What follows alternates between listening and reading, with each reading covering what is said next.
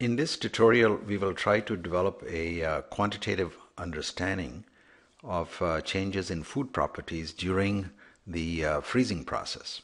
Specifically, we are interested in determining how some of the physical and thermal properties, such as density, specific heat, thermal conductivity, thermal diffusivity, change during the freezing process.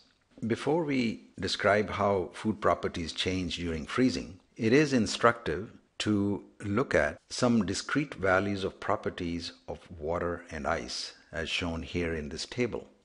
And we can observe that the specific heat capacity of water, which is 4.226 kilojoules per kilogram degree Celsius, is more than twice that of ice, which is 2.05 kilojoules per kilogram Celsius. And the thermal conductivity of ice at 2.22 watts per meter degree Celsius is 4 times that of water, that is 0.558 watts per meter degree Celsius. Similarly, the thermal diffusivity of ice is 9 times that of water.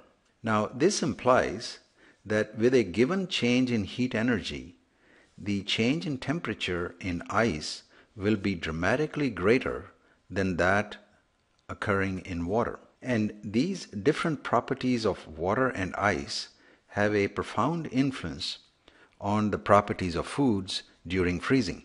As should be obvious, there is a gradual change of water into ice during freezing, and so the thermal and physical properties of the food vary considerably during the freezing process. We can see the striking influence of freezing temperatures on product properties by examining these figures that represent some of the experimental data.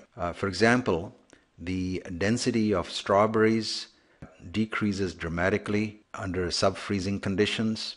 The enthalpy of sweet cherries decreases once the temperature goes below 0 degrees C.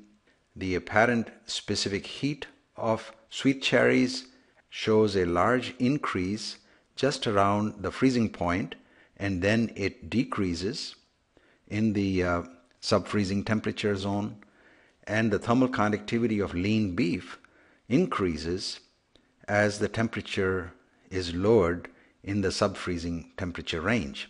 Note that the temperature of ice is 2.2 watts per meter degree Celsius. Lean beef here under low temperature conditions approaching high values. So therefore, we need a quantitative understanding of these changes and the ability to estimate these properties as a function of temperature. Now, as a food undergoes freezing, the liquid water present in the food gradually changes into ice, as we have seen in some of the previous modules. The remaining liquid gets more concentrated with the solutes. Now, this phenomenon is shown here in this figure, indicates that above the freezing point, a food may be considered to be a mixture of water and solutes. As the temperature is decreased below freezing, the water begins to freeze as pure ice is formed, and the remaining solution, the unfrozen region, becomes more concentrated with the solute. And as the temperature is decreased further, the ice component increases while the unfrozen fraction decreases. The properties of the food change with the fraction of water that is converted into ice at any given time. We will use this approach in estimating thermal properties in some of the following modules.